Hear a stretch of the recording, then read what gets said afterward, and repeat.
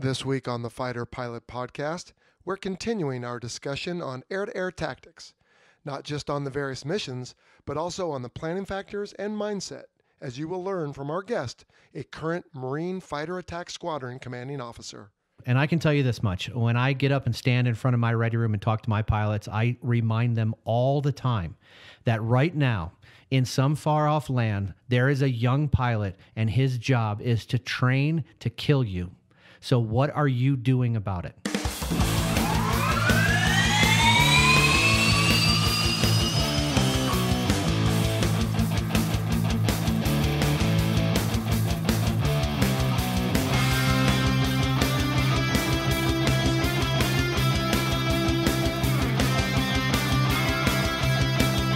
This is the Fighter Pilot Podcast, the internet radio show that explores the fascinating world of air combat, the aircraft, the weapon systems, and most importantly, the people. Now, here are your hosts, retired U.S. Navy fighter pilots Vincent Aiello and Brian Sinclair.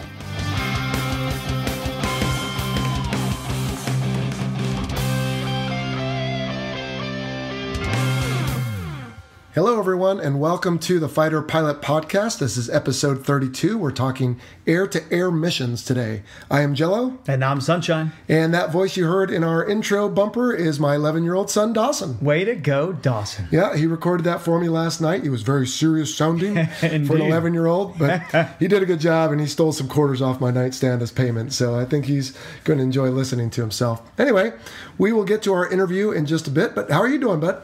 I am doing well, Jello, enjoying the retired life, but most importantly, how did Mickey treat you? Well, Orlando was good. We had a fun but exhausting time. I think you said something similar when you returned back in September. You know, you get in late to your room, you get up early because you got to make the rope drop for a certain ride or you got a fast pass. And it's busy and tiring and expensive, but, you know, it's fun to see the light in the eyes of your kids, so it's worth it. Totally invaluable experience, I agree. Yep, for sure. All right, so before we get to the interview, let's cover a couple announcements, and I think we'll have time for some listener questions. Perfect. All right. So first off, some corrections from last episode. Yes. So I think both of us had a misspeak. Mine was I said the E2 AWACS and of course meant the E3. Yeah, so my mea culpa, as I call it, was pointed out by Mr. Anthony Gifford, so thank you very much. I believe he's across the pond there. He's British, and he helped me realize, or correct me, that Michael Faraday is indeed British, not French, and his last name is spelled with one R. Okay. So sorry to snub the Brits there, my apologies. Well, no problem. We put Faraday correctly spelled on our glossary tab, so if people want to link to that and check it out, they can. And so, yeah, no big deal. We don't claim to be perfect, as I always say. By no means. No, This is an amateur show. And I love feedback, and especially when I'm wrong. Well, there you go. And speaking of feedback, we are trying out a new microphone that we bought. Yes, it's a Blue fancy. Yeti. Yeah, it's pretty nice. And so who knows what the audio will sound like. We're experimenting here, folks. And we're also trying to get Sunshine what we call safe for solo in aviation parlance. That is so he can use these microphones and his laptop and go off on his own and record some interviews, perhaps. Yahoo. And then we can use those on future episodes. All right. Well, the last episode was such a big hit with Niles and comms that we are scheduled to meet tomorrow on the 28th to record a encore bonus episode that I think we're just going to put on Patreon. Okay. Because our supporters are generous enough to make the show keep going. And so we're going to give them a little bonus on what actual calls, no kidding, sound like. So I spent about an hour yesterday geeking out on PowerPoint, just like the good old days at Top Gun. And I built different slides, and I think we'll do this one in both audio and video so people can see it. And when I click to the slide, he will make the no kidding call. Single group, rock, 270-10. Oh, 20. I see what you're doing. So you're going to add visual to it. Yep, and that That's way a whole the nother folks can dimension. see it, and then they can hear it, and it will be the no kidding same exact calls that he could have given either one or both of us sometime in the past when we flew with him. If picture's worth 1,000 words, video is worth how many words? Oh gosh, I don't know. Is it? You tell me, Mr. Engineer. 1,000 of the 10 or something. I don't know. Maybe it's logarithmic. And then also, as always, we like to identify our Patreon supporters who have joined since the last episode. We have 3 this week. Oh, really? Okay. Yeah, proud to announce our new division lead, Austin Wright. Nice. We have a new strike lead, Tormod Hansen, and a new mission commander, which is the $50 level, and that's Luigi, and we'll just leave it at that. He didn't really want a whole lot of attention or any of the perks, frankly. Yeah. He was just happy to support us at that level, so that's cool. Thank you, Tormod and Luigi. You betcha, and Austin. So anyway, we are happy for your support, and we just appreciate that you come along and help keep the show going, but also that you get the exclusive content that is only available on Patreon, like the upcoming comm examples. All right, what do you say we jump into some questions? I think it's a great idea. You want to start off with Nick's question? Yeah, but before I do, I want to mention that I keep getting my rear end kicked by technology. I had 2 questions downloaded from phone calls. Okay. And when I went back to check them later, they weren't in the same format anymore. I don't know what happened. And I could not go back into Grasshopper, which is the service I use, and find them. So those of you out there waiting for your phoned in question, one of them was on smoking. I don't remember the other one. Okay. But if you called in recently and I have not played it, please call back and leave it again, and I will try to do a better job of backing up. I think I've said before, technology is not my strong suit. I may need to hand some of this technology stuff to you. Well, as I get older, I diverge quickly from technology too. Yeah. All right. So anyway, yes, Nick Matviv, we've talked about him before. He is one of our Patreon section leads. And his question is, would you say the majority of your colleagues were drawn to the service more by the flying aspect, e.g. speed maneuvering, or the combat aspect, i.e. tactics or engagements? What do you think, Sunshine? I would tend toward the flying aspect. So a lot of the movies you see growing up prior to getting engaged in the confidential levels, especially of tactics engagements, you can't wet your whistle if you don't know about it. So going back to the movies, in high school, junior high, all that, it's going to be about the fantastic shots, going to an air show, seeing the speed, feeling the heat, hearing the sounds and all that. So I'm going to go with the flying aspect. How about you, Jello? I would agree with that. I've never really thought of this question per se. I mean, I think people join military aviation because they have a love of flying and it just calls to them. And it probably is more the speed and maneuvering, as Nick puts it, than the actual tactics of it. But like anything, once you get good at something, you want a challenge. And so you come into it for the sake of flying, but pretty soon, to be able to do the air-to-air or close air support or whatever, it is very much like a puzzle or a challenge. And so you can apply your craft to get better at dogfighting or whatever. And so I would say maybe you come in for the speed and maneuvering, but you stay really because of the people, as I've said on the show before. But specifically, you enjoy just the missions that you can fly, which we'll talk about today, actually. Perfect. Yeah, I agree with you. Excellent. All right. Next, let's go to a phone call. Hi, this is Austin from Boise, Idaho. I just had a question regarding the original companies that produced the airframes that you guys flew. Is it pretty common for the companies, so let's say Boeing, are there company representatives ever out in the carrier strike group, or do you guys have some sort of middleman? Thanks. Really enjoy the show. All right, Austin, interesting question. I don't ever remember any Boeing reps or Grumman in the sake of the E-2, and I don't even know who makes the H-60. Sikorsky, I guess? Sikorsky, right. Yeah. I don't remember any of the manufacturer representatives on the ship, although they were at our stations. I know they were in Lemoore. Mm-hmm. And there were, however, what we used to call tech reps, technical representatives, I suppose, that were present for specifically the FLIR, the forward-looking infrared. I remember those guys out there, and I think it was because it was a bit of a finicky system, so they wanted to be the experts on site to make sure they worked correctly because they were so important for our missions. But do you remember any Boeing guys out on your deployments? No, I don't. Just like you said, Lemoore. Also, when I was in VX, so test and evaluation, we had the Boeing test pilots there and also the tech reps. But it's predominantly for the subsystems as opposed to the airframes. Right. Okay.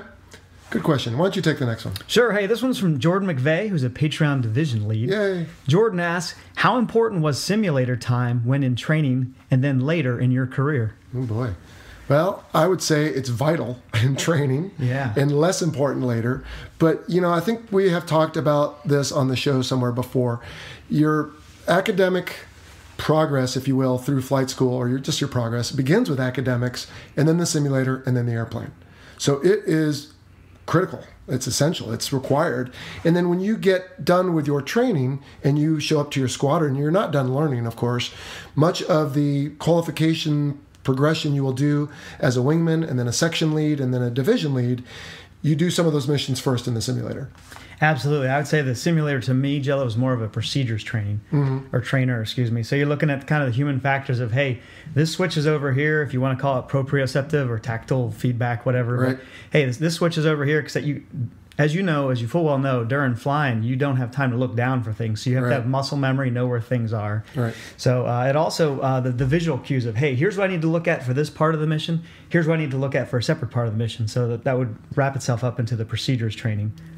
Yeah, and in tactics, we would sometimes go jump in the simulator before doing it. Did you guys ever do that in test, I wonder? Did you ever do like a simulator run for a flight you were going to do? We would, absolutely. Oh, cool. Dry runs, because it is a lot cheaper than renting an airplane and going on with a bunch of gas and trying to get a mission done. So simulators, to Jordan's question, are vital at the beginning for training and then later for fine-tuning, I would say. But also we had at least one simulator, actually two every year, right? We had our annual NATOPS check, which was our make sure you still know the aircraft systems well and can handle emergencies. And the other one was the annual instrument check. Yeah. I'm sorry, one other thing to add from the test aspect is we have something that we're now incorporating as a cost-saving measure, and that's LVC, or live virtual constructive. Yes. And with the virtual part of it, so live is real metal in the air, burning real gas, making noise. Virtual is going to be a simulator, so someone on the ground, and they're tied into the network, we'll call it, as in MIDS. Or the scenario. Yeah, the scenario, there you go. And then C, constructive, is actually going to be a computer-based kind of a bad guy, just by insert, hey, here's an altitude and airspeed, and you go, and a computer runs it. So the simulators are also very important for that LVC, which is, once again, cost-effective training measures. And they're not just doing that in training, by the way. They're doing that up in Fallon, because the range is so busy all the time, plus it's hard to get professional adversaries. And so as part of the training when air wings go to Fallon, I don't know if they're doing it yet for Top Gun or the other weapon schools, but they are doing, or at least incorporating LVC into the future training up in Fallon. So, very cool. Yeah, there you go. All right, and then let's see. Louis Ferrer asks, how do you train to prevent confusion and shooting down the wrong person during a heated multi-aircraft dogfight? Well, I'll tell you what, 3 little letters, Jello. IFF, as in identify friend foe. So I immediately think of our Mode 4 systems, and soon we have got the Mode 5 coming online. But since earlier, if you don't mind, since I snubbed the Brits, or the British folks, with the Faraday comment, I got to give a shout out to a British Robert Watson Watt. And he actually had a patent for IFF back in 1935. Wow. Yeah, so he had a very different system than what we had today, as you can imagine. So it's based, basically back in the early 30s, they had radar came out, right? And then I kind of think of it more of being operationally relevant in World War II, where the British, kind of watching their coast. But back then, he actually had a series of dipole antennas that would resonate at a certain frequency. So the good guys, if you will, on the radar display would actually look brighter than the rest of the guys. Wow. So it's kind of neat. So anyway, there's the shout out to the Brits. Hopefully, Anthony, you're okay with it. See, this is why I'm glad I brought you on this show, because you have all these little nuggets of information in my caveman head I don't have. So that's pretty interesting. But it's sometimes more than just that. I mean, so if you and I are dogfighting and I get a lock on you, or let's make it fair, you get a lock on me, more likely, your symbology in the heads-up display may quickly change if the interrogator interrogates me and gets a certain response. But I think to Louis' question, that isn't always necessarily the case, or maybe you're just not looking in the heads-up display, although I never used the helmet, the joint helmet. Does the same symbology show up in there? Yeah, there's no color differentiation. There's no color there. Yeah, but still, I guess to his point, though, and especially in the old days when you and I started, it really came down to situational awareness, aircraft identification. In other words, is that an F-18 or is that a MiG-29 or whatever, F-5 in the case of training maybe? And what color is it? Is it where I expect my wingman to be? And then we have standardized communications for status, high, low. In other words, I see 2 aircraft and I see them vertically. Are you the high one or the low one? Not just status and leave it up to him to try to figure out, I'm the one turning left. Well, you're both turning left. So you give him a status call with what you see and he tries to answer that. Or when in doubt, you just don't shoot.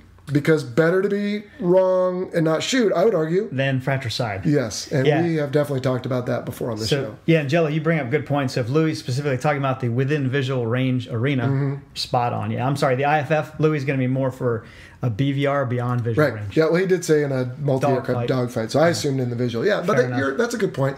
And again, if you get a quick lock on someone, it will often change very quickly, the symbology, based on if it's identifiable by the aircraft as a friend or an enemy. Yeah. Louis, to your point, though, it is difficult to do, and that is why we train so much. All right, bud. Well, I think we better get to the interview with SNOTY, and I think the listeners are really going to enjoy this. This was one of the... Well, I guess there's a lot of interviews that do this, but I was fired up at the end of this thing, and I even made a comment. I was ready to get back and jump in, and SNOTY's an awesome guy. I think everyone will enjoy it. There is a section, I've tried to edit it out the best I could. There is a section where, once again, a little bit of sound issues and audio quality plague us. We are working on it. We're really sorry, but we need to leave it in there for context, as well as we figured, even in its decrepit state, better than nothing. Hopefully you'll enjoy it, and hopefully you'll forgive us. There is also an analogy I make with the Secret Service that I want to tell you up front. I end up using the wrong terms. When I say screen, I meant sweep, and when I say screen, I meant close escort. So there's some confusion in there.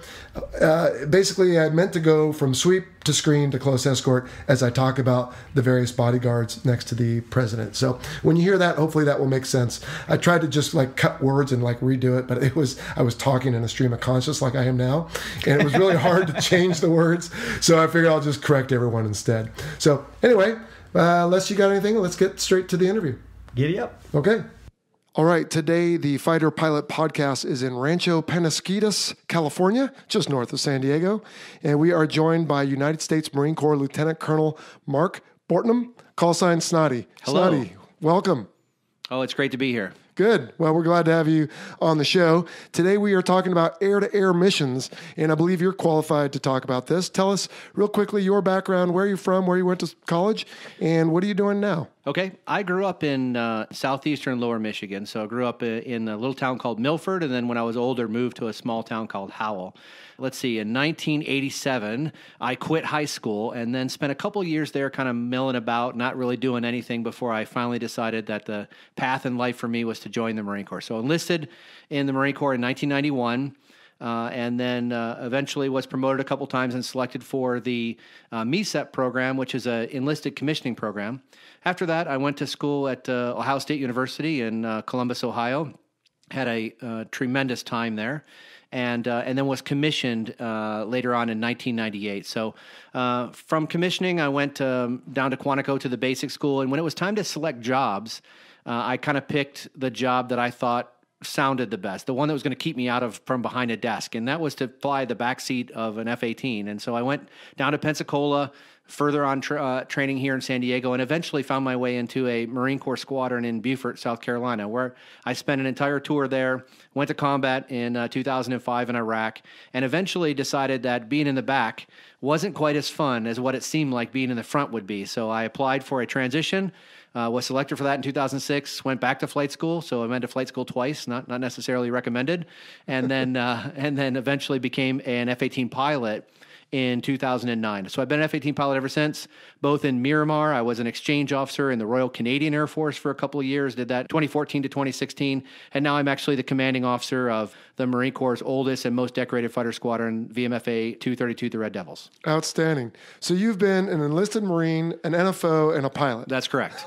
Yeah, that's correct. It's a mouthful. I've had All just right. about every job you can have. Okay, well, you are eminently qualified then to talk about this. Just real quick, what was your MOS as an enlisted man? I was a 3043, and that is a supply operations clerk. Oh, wow. And so I worked in a sweaty warehouse in Camp Lejeune, North Carolina. So I knew pretty quickly I didn't want to do that for the rest of my life. Okay. And then just real quickly, MESEP, what does that stand for? MESEP, it stands for Marine Enlisted Commissioning Education Program. Okay. We have a list of terms on our website, and so we'll add that one to it Yeah. as well. And we'll probably have a couple others here. All right, so SNOTY, you are the man. You have done a lot, and today you are going to grace us with a discussion on air-to-air missions. So, of course, some caveats are in order. you and I know a lot more than we can talk about. That's right. And both from a time point of view and a classification point of view, we have to keep this, fairly quick and fairly vanilla. But I thought what we would do for today is talk in broad terms about the different types of missions and then describe some of the subset missions of those, and then some mission planning factors. And then we always end up with what's the future hold for you and how did you get your call sign. So let's start right off then with why have air-to-air missions? I mean, what's the point of this discussion, really? So first off, let me just touch on something you talked about classification. Okay. Frankly, a discussion about air-to-air missions is pretty easy to have without even getting into the classified realm, just simply because most of the stuff is known to the world. True. And we've been fighting air-to-air missions since airplanes were a thing. You're talking way back in World War I and World War II. Most of it developed in World War II. And then you can have that fundamental discussion about where air-to-air tactics truly came from. And that was the development that led us to Top Gun in Vietnam. And so this is really an outcropping of that. So if you're talking about the two general missions, one of them would be called OCA and one of them would be called DCA. So OCA is offensive counter-air and DCA is defensive counter-air. And fundamentally, one of them is I'm going to somebody else's land to attack them and attack their airplanes. And the other one would be I'm protecting something from someone else coming to attack me. True. And then a third category might be, and it's a blend of the two, is the high-value airborne asset protection, or HAVA-P. So I misled you on that question a little bit as far as the first one being why have air-to-air missions. Not that I misled you, but I didn't give you a chance to respond to the other stuff. And so I think the point is simply that in the combat arms realm, soldiers find ways to fight on the land, on the sea, under the sea, and above the sea, and if the president gets his way, pretty soon space. So this is just another way that countries wage war, effectively. It is. Not only that, but if you think about it, so we have, like you mentioned, sea-based assets, we have ground-based assets, space, we already have space-based assets, and then we have our kind of airborne-based assets. Generally speaking, airborne-based assets are the ones with the longest range, with the highest speed, and in some cases, the most bang for the buck, so to speak. Now, whether that's cruise missiles or airborne launched, things like that. So in other words, you need to have some sort of airborne protection, either offensively or defensively, to be successful in today's battlefield. Because it is a part of the big battlefield. I don't know what else to call it than that. But, if we can, as we've done for hundreds of years, control the seas, well, then we have a certain effect on a military, or an opponent, I should say. And same with the skies. And we've demonstrated that in Afghanistan, in Iraq, and lots of other places. We've been fighting that war in Iraq and Afghanistan for 27 years. Oh my gosh, and I think we have demonstrated there that air superiority and air dominance is critical to the success of any mission. For sure. All right, so let's start with OCA, or offensive counter-air. And we'll just kind of start with the one that is farthest out kind of on their own, and then we'll get closer and closer, if you will, to a protected element. And the first would be a sweep mission. So what can you tell us about a sweep? Well, I like the simple man theory. I like to make sure that I can define these missions in ways that my young pilots, especially the ones that have just gotten to the squadron, can understand the best. And, when I talk about a sweep mission, it's the one where I don't have anyone else there with me. In other words, there's no strikers, there's nothing else I need to worry about. It's just me out there fighting other aircraft. And so that's really the bottom line of a sweep mission is it's airplanes versus airplanes. So it's about as OCA as you can get. Sure because is. You send an element, which could be generally no less than a section, which is a two-ship, two airplanes, but usually about a division or maybe more, and you're going out and you're basically looking for a fight. That's right. And you nailed it when you said, when you talk about minimum forces. I think nowadays we're probably talking a minimum is at least a 4-ship. More than likely, you're probably talking multi airplanes. And I can tell you just from recent examples, we went up to do a very big exercise in Alaska called Red Flag. And, for the Red Flag missions up there were probably anywhere from 12 to 20 or more aircraft doing sweep missions alone. And that discounted all the other aircraft that were doing other missions. Right. And so there was a lot of aircraft up there dedicated solely to finding and destroying other aircraft. Awesome. All right, so from a sweep, if you now, to your point, you said, hey, they're out on their own, they're not worried about strikers, which you and I understand is the term for people that are hauling bombs, which in the old days was a dedicated airplane. Sure. I mean, that was an A6 or an A7, and That's they right. needed protection. These days, it's just another one of us. It could be you in the sweep, and it could be me back there hauling bombs, but I still have missiles. Using the same airplane. In the same airplane, right? Not the exact same one. But now if you attach those fighters a little closer out in front, separated by an amount of time or distance, now we call that a screen. So tell us a little bit about that mission. You nailed it when you started talking about whether it's distance or whether it's time. And a screen is now tied to something else. So in other words, it's exactly like you would think a football analogy or maybe a screen for any other reason. What we're trying to do in that case is to attrite or reduce the amount of enemy aircraft in order that something that's happening behind us can be successful. And those airplanes that are behind us, you kind of talked about a little bit earlier. They may not necessarily be dedicated strike aircraft where they have nothing that they're doing but bombs, but in some cases they're less capable than what we are. So they need to have some sort of air protection in front of them, and that's what a sweep mission really is. And it brings into a play here so many different variables because, to your point, yes, we can still sanitize if I'm a striker with my radar, but because of the loadout and just the brief itself, right? We can't brief everything. So you've got an element, let's say 4 of you guys in your squadron that are going to be the screen, rather, and then maybe my squadron has got 4 of us that are going to do the strike mission. Well, I need to spend time figuring out how I'm going to see the target, find it, attack it. I can't be talking about all the nuances of the air picture. So that's exactly why it's right. good. Even though both of us on any given day could do either mission, for this particular day, let's get a few guys and gals who are going to concentrate on one and a few that are going to concentrate on the other. Yes, very, very common. I would say the screen, and then as we go forward, some of the other missions we're getting ready to talk about are probably more likely than just the pure sweep missions.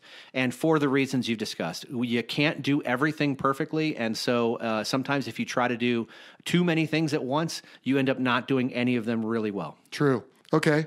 So now next up is the fighters pretty much right with the strikers, and that is the close escort. What can you tell us about that one?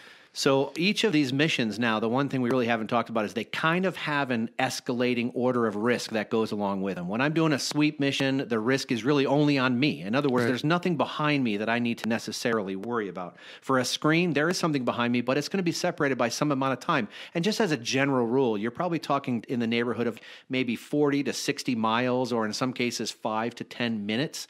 And so there's some risk involved, but I can have the ability to maybe turn around if I've missed somebody, or maybe have somebody behind me help to kind of clean up a adversary fighter if we didn't target them. For close escort, it's really, really different. Now, close escort, you probably have some variation of time or distance, but it's much, much closer. And so I might, in fact, be on top of some strikers that are down low carrying bombs trying to find a target. And I have to protect those guys while still making sure that the enemy does not get to them effectively. So to your point just now, right? So the screen is out in front of everybody a certain amount of time. I guess there's some significance of that, right? Because if a sweep goes out, let's say a couple hours ahead. Or days. Or days, that's true. Now, there's value to that for sure, but the enemy has time between the sweep and whatever we are doing in whatever strike package we're simulating here. With a screen, now we are compressing that time, and we kind of put the enemy on their heels a little bit so they don't have as much time to get a backup generator for something or get some aircraft out of maintenance or whatever. We're out in front of them, and then 10 minutes later, we're bombing them as well. That's right. And to your point, we talk a lot in aviation about, you just mentioned it, about time and distance, and those considerations and factors are so big in what we're trying to do.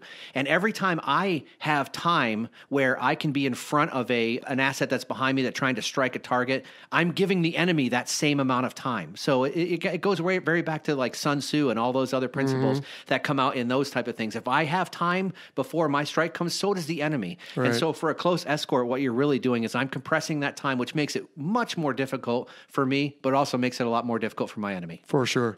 So Snotty, you said football as an analogy earlier, and I love football analogies on the show. The listeners can tell you they usually don't work, but in thinking about our discussion today, I came up with a different analogy, and tell me if you think this works. So first off, I don't know the first thing about the Secret Service or their tactics, but I think visualize an analogy here with the Secret Service guys protecting the POTUS, right? President of the United States. So I don't think the Secret Service does this, but a screen would be where they show up a day before where the president's going to be, which they actually do. Mm-hmm. But in this case, in my analogy, they're like roughing people up and beating them up and clearing, windows up in buildings. And, they do all the other part except for the kinetic part. That's right. They're not beating anyone up. And then the close escort might be the guys that are maybe 10 or 20 steps in front of the president wherever he's going. And then you always see a couple guys next to him that look very serious, and they've got their sunglasses and their earpieces, and those are like the close escort. Exactly right. Okay. Yeah, that's a great analogy. So, Okay. except for the beating people up ahead of time, that's probably fairly accurate to what the Secret Service actually does. And the bottom line is they're protecting POTUS, which in this case would be, something that we're talking about, maybe a striker or whatever else. You kind of mentioned it before, a high value asset as well. And by the way, all of these missions could be applied to a mission just like that. Sometimes if we have to go out for those high value assets, one of those high value assets might have a person on it, not necessarily a thing on it too. Right. So we could do that as well. Yeah, absolutely. And in the case of like when Reagan was shot in the 80s, people see the Secret Service pushing him into the car, and we didn't really get into it, but in the close escort, a big part of that, and that's a fun mission, I think, a big part of that is if you've got, let's say, a division of fighters, well, you might only send 2 off to deal with whatever the threat is, and the other 2 aren't so much pushing him in the car, but they're kind of staying with, almost another analogy is the shepherd and the flock, right? That's right. So, hey, we're going to keep 2 guys with the flock here, and we're going to lean maybe away, but still monitor and watch with our radar and other systems. And meanwhile, you 2 guys, well, no one else is taking care of them, so you're going to go deal with this threat, and we're going to keep shepherding, if you will, or close escorting the fighters and try to get to the target if we can. 100% accurate. And another way to think about that too is by the time you leave the ground, you have the ordnance that you have. In other words, I have all the airborne missiles I'm going to have, or I have all the bombs. And each fighter airplane only has so many places that it can put those things. So if I'm loaded out full of bombs in order to be able to strike a target, that just means I don't have that many air-to-air missiles. I probably have enough to protect myself, but not enough. And so that's why, as you mentioned, those close escort are so important because they're loaded out to be able to shoot down other airplanes. And so sometimes we actually do that. And it's not without saying that sometimes we actually tell the escort guys, hey, I need you to turn around for 5 minutes or something because the picture that's in front of us, the enemy threat that's in front of us is a little bit more robust than what we thought. So let us just go take care of this for a minute. We'll come back and get you when it's safe. We do that too. And spinning the strike package, which is what we would call that, can be very convoluted because if it's at night, people lose formation. If there's something way back behind us that's providing a certain level of protection, maybe in the electronic attack regime or something else, then the alignment can get all screwed up. So yes, anytime you pump the strike package, that's usually a problem. But you got to do it if it's needed because you need a little more time. And everyone doesn't have that much gas. So when you start turning people around, you've just burnt some time and distance that you might need. Okay. So unless you can think of any others that I missed, the only other OCA that I have is a self-escort strike. Tell us about that one. So sounds like you're a fan of the close escort. I am as well. But my favorite mission is a self-escort strike, probably because it's the one that we as Marines practice the most. In other words, we're going to take a C-130 out there, get some gas off the C-130, hopefully put them in a position where they're more protected from the threat. And then we're going to go down range with our intention to bomb a target while carrying air-to-air missiles. So that way, if we see a threat, we can shoot it too. And so we don't have anybody to protect us, and we just go down range protecting ourselves. That is a super fun mission. But like you mentioned, you have to start thinking about every aspect of all of those missions put together in one mission. And you start doing that at night or in bad weather, that one gets challenging. Well, and we'll talk about mission planning factors in a bit, but this could be a result of an analysis of mission planning factors because if the air-to-air threat is not that robust or the target is easy to find or whatever else, the weather is going to be perfect and it's daytime, there's a host of different factors that can lead you to going to the combatant commander that you respond to and say, hey, you've tasked me to attack this target, like we talked about with Farva way back on air-to-surface weapons. So here's the weapons we're going to use, and here's the way we're going to do it. And one way could be a self-escort strike. Absolutely. Okay. Absolutely. And in fact, in the missions that you're seeing today in Iraq and Syria, especially in the Syrian area of operations, most of those aircraft are conducting self-escort strikes with an emphasis on the strike package. But in other words, they all have self-protect air-to-air weapons, especially because they're flying around Russian airplanes. Sure. And the listeners are probably familiar with the episode I recorded with Mongo Mangillo, who shot down a MiG-21 on opening day of Desert Storm. Now, while he did have F-14s out, and they didn't call it this, I don't think, back then, so they probably had maybe a pre-strike sweep type of deal or a screen.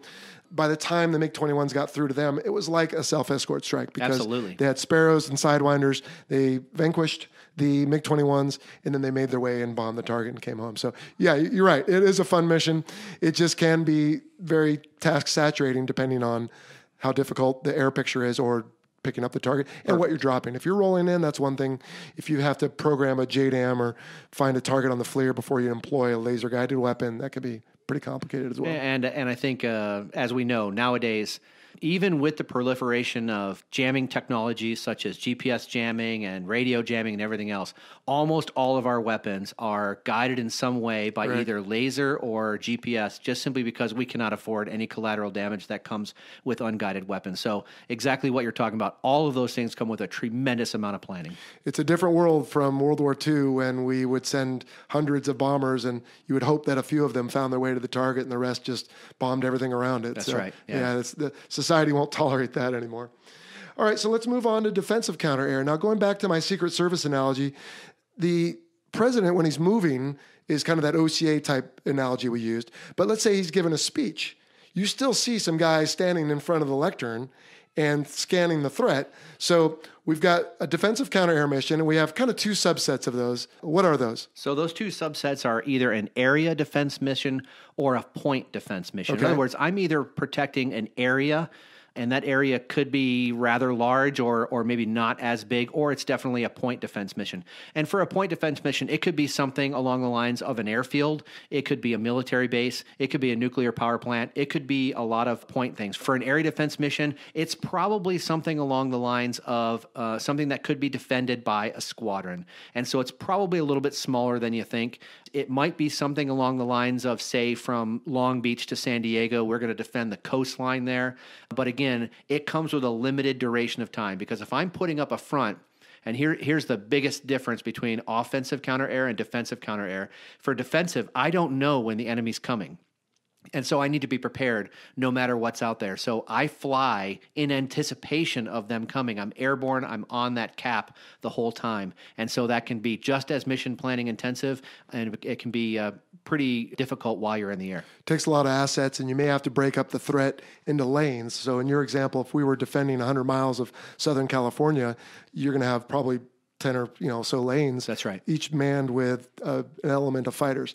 Another example of a point defense might be, as my analogy with the POTUS, is an actual, no kidding, individual. Yes. And that could be a downed aviator who's waiting to be rescued, or was just shot down, and we want to protect that person from any type of threat helicopters that might be trying to recover them. Absolutely. And then the most likely, I would say, area defense, at least for me and my squid background as a Navy guy, would be the carrier strike group. For sure. And so again, getting ahead to our mission planning, part of that is, well, how much can what we're protecting defend itself? The carrier strike group can do a pretty good job because they have the surface ships with their SM-2 missiles, and then even the close-in last-ditch weapon systems of the carrier and all the other ships. A guy on the ground, he might have his 9mm, and that's about it. That's right. So it really comes down to, what are we defending? Where is the threat coming from, and when, to your point? And then you do your best to defend it. I would say maybe another analogy for those who enjoy sports would be, it really doesn't work too well here, but an end zone. Sure. You don't really line people up to defend it, but in football, you've got an end zone, it's a bigger area. But in soccer, what do you have? You have a small goal. That's right. So that's more like a point defense, and the end zone might be like an area defense. Oh, I agree with that. And I mean, when you look at your average football team, whenever that offensive team that's inside the 5-yard line, those defenders are almost always right there, kind of on that line of scrimmage, ready to go. Yeah. And that's very, very similar. Meanwhile, when they're back at the 50 or maybe in the opposing team side of the field, they tend to be more spaced out. And so I definitely think that's a good analogy. Cool. All right, so then let's move on to our third mission type for today, and that is the HAVA-P, or High Value Airborne Asset Protection. First off, what are a couple platforms you already touched on it with an aircraft, maybe with a certain distinguished person in it, but what is normally the assets that we protect? Well, normally you're talking about your airborne AWACS assets, for example, although it could be a tanker. It could be an aircraft that's carrying something. It might be carrying personnel. We kind of already hit on that one, but it might be carrying resupply stuff that we absolutely have to get into the fight somewhere. But it's probably going to be those controlling airborne assets like AWACS that you see both in the U.S. Navy with E-2, and then also in the U.S. Air Force with their very large AWACS airplanes as well. Sure. And then, you have other types of airborne assets that we wouldn't want to get shot down to, like we mentioned. And those could be airplanes that can't necessarily defend themselves. Used to be the Prowler, although the Prowler Prowler's kind of gone the way of the Growler now, and that has a little bit of a protect asset to it. But still, you want to protect those type of airplanes that can't 100% go protect themselves. Right, and that's what, as you were talking, I was thinking about was during my career, most of the time we would do a have a P was for the Prowlers because the Growler hadn't quite made it yet. And so to your point, the mission could be just protecting whatever that airplane is. Maybe it needs to get from point A to point B, and you might have to escort it or protect it. Or in the case of our earlier example of a strike package, the front leading edge could be that screen, and the back edge could be a Growler with, for whatever reason, maybe you still want to have some have a P. That is almost a submission of the overall mission. Yes. Because if someone makes it through those other layers, granted, the Growler still has pretty good SA compared to the Prowler and some missiles, but they're going to be heads down dealing with the surface threat. That's right. So it might not be a bad idea to have a couple bodyguards, getting back to that analogy, on them as well. 100%. And what you just hit on is, I think, something that's very key to this discussion, and that is you can have an offensive mission going on in the vicinity of a mission that would also be classified as defensive at the same exact time happening in the same mission. And that happens actually quite frequently. Yep, for sure. And that is a fun one as well, although a lot of times when I did it, you sit back and you kind of listen and watch everything, and rarely, at least in training, did anyone make it through, but occasionally they did, and then you'd get to peel off and have some fun. Sure. So, excellent. All right, so that's OCA, DCA, and have a P. And let's see, the only thing else I've got to talk about are mission planning factors.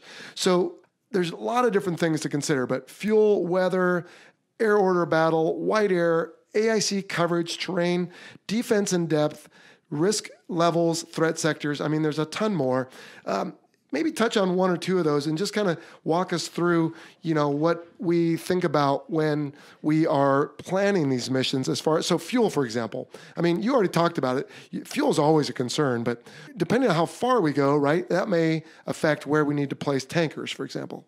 Always. In fact, fuel is, at least in the airplane I fly, so obviously we talked about this already, I fly what we consider to be the Legacy Hornet, so that's F-18A through D. Right. My squadron is supported with F-18Cs, but that airplane has always been and will always be fuel limited.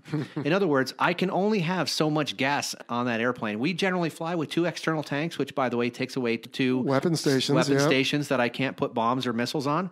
But generally speaking, the airplane can hold about very nearly 11,000 pounds of gas, and then I can put about 4,400 pounds on the external. So you're talking about 15,000 pounds of gas, which will give me a combat time, radius and time of about, say, 1.3 to 1.5 hours. So I need a tanker to be there in a period of time that I can fly with the gas I have to be able to go and get more gas from that tanker. So it is a cyclic operation of where that tanker is in a position where it's also going to be protected, and me having enough airplanes that I can cycle back and forth to still do the mission. Well, and yeah, it might be far less than an hour and a half if your left hand gets busy, right? Because if you're an afterburner, it might only be 20 or 30 minutes. That's exactly right. As a matter of fact, for those defensive missions that we talk about, we advertise that our on-station time is somewhere in the 20 to 30-minute range, just based on the amount of fuel we have. And by the way, now, another one of the mission planning factors is what are all the various different airplanes that we have in today's mission or in the mission that we're getting ready to go and do tomorrow. And all of those have a fuel limitation. Some have a fuel limitation of 4 hours. Some, like my airplane, might have a fuel limitation when I'm up on the power, like you said, of 20 to 30 minutes. So every one of those is going to need gas at some point, and refuel and fueling options are so critical. Yep. And it's not just if you hit one number, you're done. If you're far enough over enemy territory, that number may have to be higher because you have to egress all the way back. Absolutely. So there's a lot to it. And then for weather, a couple things I brainstormed coming in today was the cons, and we've talked about that on the show before. So if you know that there are contrails being formed behind your aircraft, you want to operate either above or below that. That's but right. Just weather in general, right? Absolutely. The weather and the visibility, the temperature, the winds, all of these things are things that we look at before we go and fly. And you mentioned the cons. This might be hard for some of your listeners to believe, but sometimes you fly around, you might fly, and the con layer might be low depending on where you are in the world as well. I've seen it actually in my time in Canada. I've seen the con layer be essentially at the surface to where just taxiing to the runway, you left a stream of clouds behind you that in some ways, what we would call weather out the airfield. So when you went to take off, that was pretty tough. But you're right. All of those things are huge, huge impediments and factors that you have to plan in. And it kind of goes back towards what you talked about, mission planning factors. It is not uncommon to spend 3 or 4 or 5 times your estimated mission time in planning alone to be able to be successful. That is common. Well, it's just because there's so many different variables and a lot of them are unknown. That's right. So you have to do your best to say, well, if this happens, we'll do this. If that happens, we'll do that. That's right. And so let's just touch on a couple more for fun. How about risk? I mean, how does the allowable risk factor into a game plan, let's say? Well, this is very close to my heart because as a commander of a squadron, the risk level that I'm willing to take depends on how important it is that my bosses have told me that the mission needs to be accomplished. And if the importance of a certain mission it goes up to the level of must happen, if that happens, then for me, I'm willing to take more risk in scheduling and launching those missions. Which is tough for you. Again, I'm sure I never had the opportunity, but I'm sure all the spouses of your pilots. That's right. And you may have to look them in the eye and said, I've sent your spouse off and this happened, and that's right. He or she's not coming back. Yes. That's good. That gets real. It does get real. It gets real all the time. And frankly, we don't try, at least I don't try, and I think most commanders are this way. We don't try to shy away from that. In training and in practice, we try to simulate that as much as we can. So that way, when it comes time to strap on an airplane and go fly in a mission that you know is high risk, that you're not going to have somebody that's not mentally prepared to take that step. Yeah. And that is a deep subject there because it comes back to, we know the risks when we sign up for this job, That's just right. like any soldier does. You come to terms with your own mortality very quickly and you see it and it's just part of the deal. So, well, the longer you're in this business, the more, they say that there's a period of time and it's not written down. It's not a distinct thing, but there is a period of time after which you will know someone who has either gotten into an accident, crashed, or potentially lost their life. And I can tell you that in my own squadron alone, before I took over, there were 2 incidents just in the past few years where Marines have lost their life, and there's guys in the squadron that knew those people. And so it is a everyday thought. It's tough. Hey, I wanted to get back to when you talked about the weather, to the point of selecting the different tactics or the missiles or weapons or whatever. Obviously, if it's going to be cloudy, we can't be employing laser-guided weapons. Right. And if the winds are such that we didn't plan on 150 knots in our face, well, we're not going to get in there with the fuel. So, again, that factors into that. And then another thing I thought of was neighboring countries. Some are either friendly or neutral or indifferent, right? That plays in it. And what about white air? Explain that real quick as well. So those things are a factor. And I can tell you, like, a great example of what white air might be is when we were up in Red Flag conducting that big exercise just a few weeks ago. It was not uncommon for the pre-strike sweep assets to identify an airplane that was flying through the area. In some cases, that might be like a hunting airplane, or it might be a U.S. mail airplane, or it might be something else unrelated to the exercise. But when you're amped up and you're looking at an airplane that might be headed towards you at a low altitude, that's the same altitude that some of the threat airplanes are coming at you at, you can't tell the difference between that. Right. So you have to try to distinguish and differentiate between all those different types of things. And that can be extremely difficult to do. And so you might have non-playing airplanes or non-threat airplanes that are out there at the same time you are. And it's not open season. We can't just shoot anything that's flying. That's right. If it's flying, it's dying. That doesn't work. Nope. Even when you're flying in someone else's country. So if you're going into any of the major threat countries that you might think that we would go into, those are not going to be places where it's going to be what we call weapons free. Right. Which I think, I don't know, tell me if you know, like on 9/11, I was told it was weapons free because everything was grounded. So if it was flying, that was the only time. And weapons free just means if it's flying, it's dying. You can shoot it. But that is very, very rare. That's right. Okay. And then terrain. Now, terrain is important, and we talked about this on the last episode with Niles, because if there is significant mountainous terrain, and we see this when we practice in Fallon, well, then aircraft could be hiding behind that, and they are literally shadowed, maybe from the sun, for sure. That's what most people would think of, but also from our AIC. That's right. So our radars can't look down there. So we might fly overhead at 25 or 30,000 feet, and up pops somebody hiding below those mountains, and they can be a real problem. Getting back to our shepherd, right? All of a sudden there's a fox in the hen house or whatever, and That's right. that could be a real problem. Well, you said they could be hiding behind the mountains, and I'm telling you they will be hiding behind Sure. the mountains. And so that is an adversary tactic. It is something that they will do. They will, not only that, but they could be taking off and landing from places that you and I might drive down and look at, like highways and roads. And so they might use those unconventional tactics. We already see that. We already know that's a factor in some of the enemies that we see today. And so they will be trying to do those things. They know they probably can't fight us, like bad boy to bad boy in the backyard of the school. So they're going to try to use unconventional techniques as often as possible to get the advantage.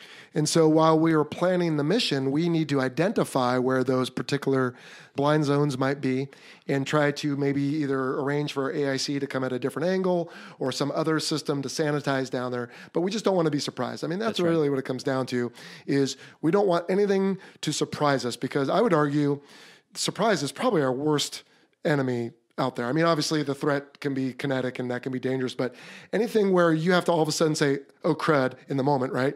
I didn't plan for this. What do I do? Right. That's usually an issue. It sure is an issue. And obviously that's a big one. We've talked a lot about different planning things and different missions.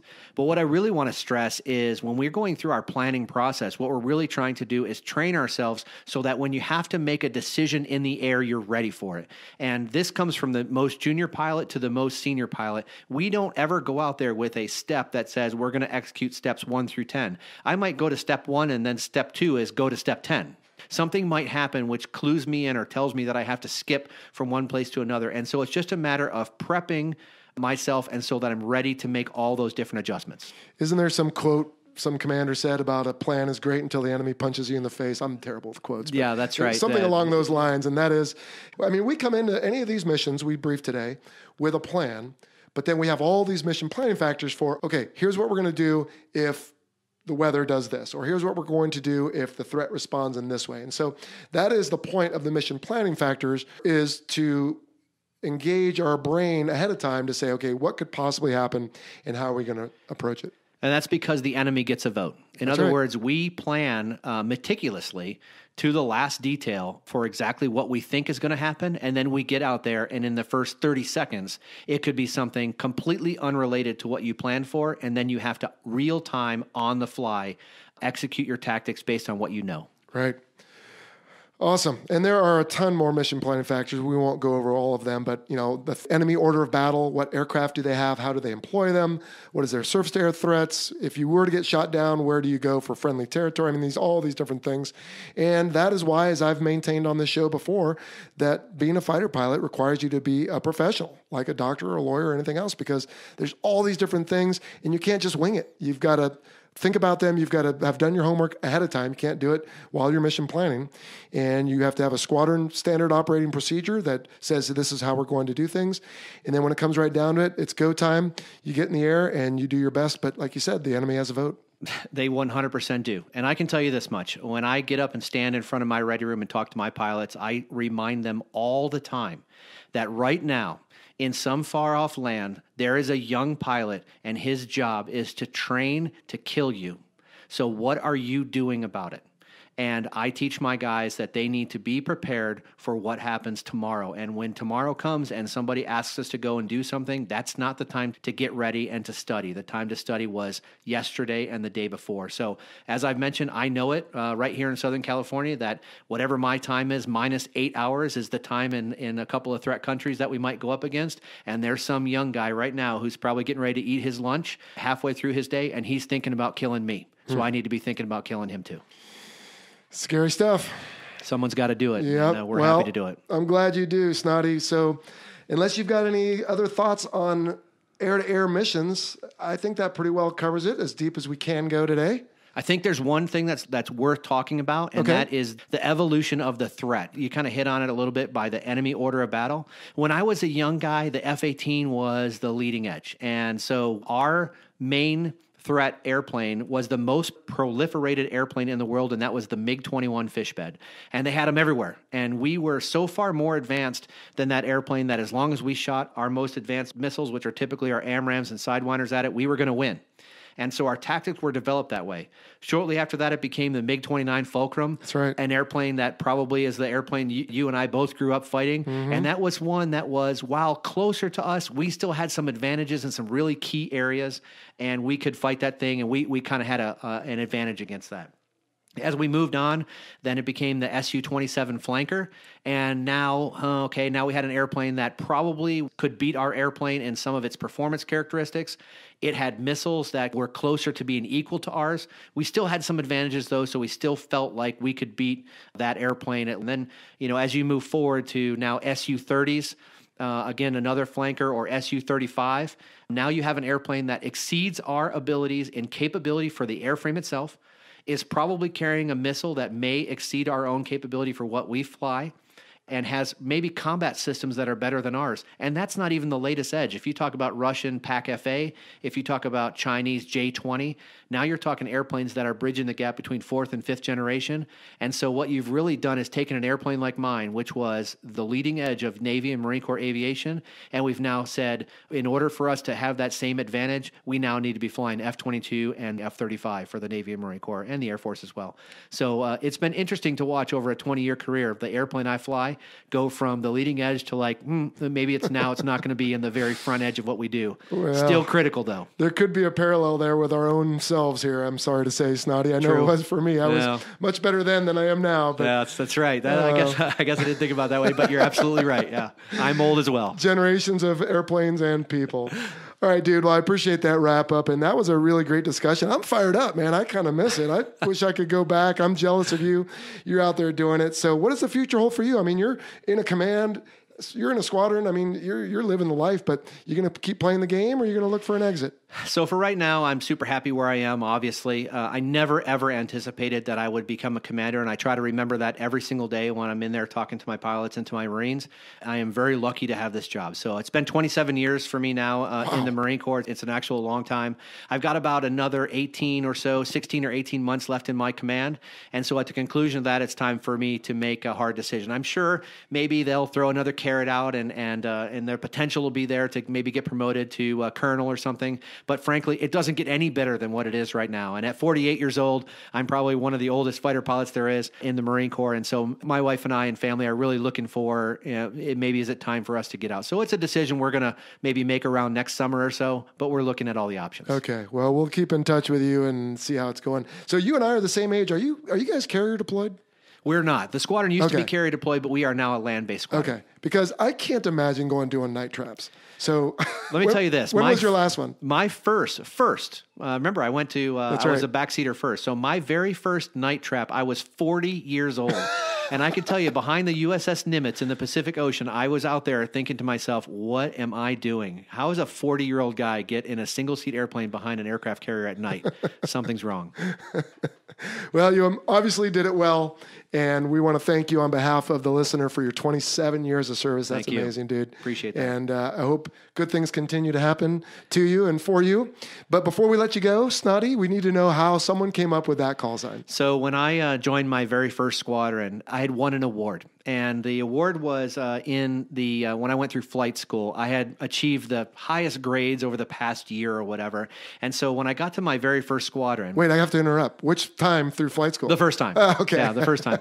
I had won an award for having the highest grades. And so when I got to my squadron, the award had preceded me. And so they had already put it into standard U.S. military frame. And my CO called me up and did the same thing every CO has ever done to every guy who joined a ready room ever. And that is like, come up and tell us a little bit about yourself. I had been well trained, and that was like just to come up and say hello and walk back to my seat. And then someone said, hey, Skipper, don't we have an award for this guy? And as it turns out, yes, they did. They had an award, and they pulled it out. And, of course, I was mortified and embarrassed. And my CO said, I was reading this award and like, well, look, it says here that you got the highest grades over the past year. So come on up here and get this thing. We already put it in a plaque for you. And as I reached out for it, he took this award and smashed it on the ground and proceeded to kick me out of the squadron, like absolutely kick me out of the squadron, go through the doors, and just stood there as I went through the doors in my check-in uniform, my Alphas, by the way, and then dismissed the rest of the ready room, and they all walked away. And so here comes a friend of mine who's like, hey, come on, we're just kidding, no big deal, come on in. And so the next day they gave me the call sign of SNOTY, which stands for Student Naval Flight Officer of the Year. And it's stuck with me ever since. So Student Naval Officer of the Year, and that's how I got SNOTY. Oh boy, that's awesome. Yeah, the first day in any squadron is always a challenge, especially when you're brand new. I mean, if you're going later as a department head or something, it's a different story. But it's fun for me now as a CO. Yeah, I get to relive it, but on the other side. Oh yeah. Well, and I'm guessing things have to calm down a little bit. But how long has it been since you've had your newest pilot show up at your squadron now? About 10 days. Oh. So right before Thanksgiving, and we're looking for 2 potentially new guys before we go on deployment. We go to Japan next March. Oh wow. And so we're getting maybe 1, maybe 2 new guys, but we have a brand new guy in the squadron, and we make him wear the big patch and a bunch of other stuff. So it's some of that stuff, as you mentioned, has calmed down, but a lot of it's still the same. You have to earn your right to be in that ready room. And we talked about that on episode 2, I believe it was, which is we need to find out right away if your skin's thick enough, because this is not a forgiving business. It's not. So there's going to be some level of ribbing, and I won't call it hazing or harassment, but we need to make sure your head's there, because if it ain't there in the ready room, it won't be there in flight. That's right. So you have to be able to make the decisions when the time comes, and we figure that out by just talking to you, and it's more than just being in the airplane. It's the kind of person you are. Yep. All right, SNOTY. Well, I really enjoyed our discussion today, so unless you've got any parting shots, I think we can wrap it up. Thanks for having me. I really appreciate it, and I'm just happy to be here, so thank you. Awesome. All right, let's get out of here. Jello, wow, what an interview. SNOTY, he's pretty eloquent, I'd say, and he kind of, like you said earlier, kind of gets you fired up, man. He is an awesome leader. He's a great guy. He was very patient with me. It took a couple times to get our schedules to align to record this. And at the end, he was like, hey, if you need some Red Devil paraphernalia for your podcast, let me know. I can donate some lithographs and T-shirts and other stuff. So I'm not quite sure how to handle that yet, but I think we could offer that up to our listeners, maybe as a promotional giveaway or maybe a raffle, and it could go to something we care about. So I don't know. We'll take a look. But yeah, I agree. Awesome dude. And I'll tell you what, so a long time ago, is in 2006, I got to cruise with the Red Devils, obviously not in their squadron, but the amount of esprit de corps, whatever you want to call it, was amazing. And when we were out in Singapore, in port, all the fellas, all the pilots there in 232 actually had polyester red suits. And they walked around unmasked, and they would go like, it was an amazing sight to see. I can imagine. These big, beefy Marines running around in bright red outfits. So good on them, good on them. And I don't know, I kind of muddled, I think, my explanation of the Secret Service analogy at the beginning. So hopefully when everyone heard it, they figured it out. But what I meant, again, was the crew that shows up a day or two in front of the president would be like the sweeps. And then the folks that are 10 or 20 steps in front when he's moving somewhere are like the screen. And then the guys right next to him are the close escort. So hopefully we got through that. And then at some point we had talked about sweep, and then all of a sudden pre-strike sweep came out. And that's not really necessarily its own mission like the others, but we will sometimes use that terminology for a sweep that is farther than a screen, but not a day or two before. So those guys might go out 30 minutes ahead, but not 10, and not 2 hours or not 2 days either. So it's a little bit closer, and we just threw that terminology, and I didn't realize it until I listened while we were editing. Nice. All right, bud. Well, golly, we are getting to the end here. What else have we got? Yeah, let's see. So we're getting toward the end of the calendar year, which is also the holidays. Yes. Right? So I wonder if we should try to knock out an episode with our wives, showing kind of the wives aspect? Yes, indeed. So we've been scheming this, you and I, for a long time, and it looks like it's going to finally work out. And in fact, it wasn't just our own idea. We've had several listeners say, hey, we'd like to know what it's like from the home front. So you and I and our lovely brides have that planned here soon. I thought we would play that one on December 21st while everyone's feeling all warm for the holidays anyway. And then at some point, maybe at the end of the year, we should do like a year wrap up. Maybe just not have a guest, just kind of sit back and wax poetic on this past year. Okay. What we liked, what we didn't, what we learned, and what our plans are for 2019. In the meantime, though, you and I need to get our heads together on what we're doing for the next episode, because right now I don't have anything lined up. So I don't know if you've got an idea. We can certainly talk off tape, but we'll get something out there for the folks on December 11th. And then we've got hopefully the home front on the 21st, and then maybe a year-end wrap-up at the end of the year. What do you think? I think that's a great idea. We have had some other feedback, and thank you once again very much for all the feedback we get on, hey, what if we did an episode that's a little more technical? Yes. So we can talk about, hey, why a Hornet looks like it does, or whatever. So so maybe that'll be coming out shortly. We'll see. And then, we'll talk about 2019 on whatever year-end wrap-up we may have, but people have been asking, hey, can you get someone to talk about the A-10? Can you get someone to talk about the Harrier? So next year, the plan is to have episodes where each one is dedicated to an aircraft. And I thought it'd be fun to have the same 5 or 6 questions that we ask everyone, just to kind of put it in context. Absolutely. Even if one of them is what armament does it carry, and we're talking about the C5 Galaxy, it might be, 9mm pistols. I don't know. But anyway, so we'll do that as well. And again, we'll get that ready for folks at the end of the year. But speaking of feedback, you still have been knocking out of the park with your Facebook posts. People really enjoy answering questions. You had one recently about the MiG-29. Yeah. So all I'm going to say is Schlerin Photography. Got it. Okay. Got it. Yeah, it's pretty cool. Excellent. All right. And then one final thing is, we've mentioned this before, but if you are doing some holiday shopping, or if you need to give people ideas for you, the military aviation enthusiast, well, we would recommend you go to fighterpilotpodcast.com, click on the shop link, and there you can find a smattering of apparel with our themes on them, or household good items. Sunshine, we're in your house today, and I notice you're lacking the Cobra throw pillow, so I may have to buy you some of those for. And a shower curtain. And the shower. I didn't go into your bathroom. So, and so, those items are available. Great for man caves. So if you know someone who's getting their man cave working ready. on one. Yep. And then again, our friend Bull over at Velatus has wine that's deliverable to most of the states.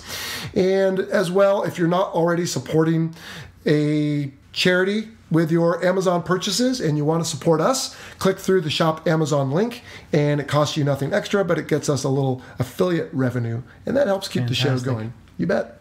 Every little bit counts. That's right. Well, I want to remind everyone that the views expressed in this presentation are the personal views of the hosts and our guest, and do not necessarily represent the position of the Department of Defense or its components. Well, I think that'll just about do it then, Sunshine. Indeed, Jello. Let's get out of here, and we'll come back hopefully in 10 days or so. Sounds like a plan. All right. See ya. See ya.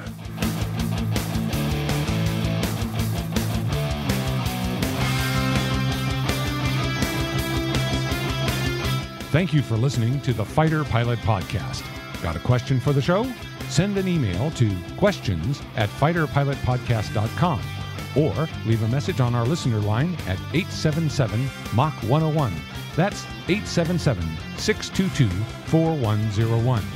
Be sure to check out our website at fighterpilotpodcast.com. You can also find us on all the usual social media platforms: Facebook, Instagram, Twitter, and YouTube. For exclusive Fighter Pilot Podcast content and to help support the show, visit our Patreon page. Please like, follow, and share us with your network. And if you have a moment to leave us a rating or a review on iTunes, we would greatly appreciate it.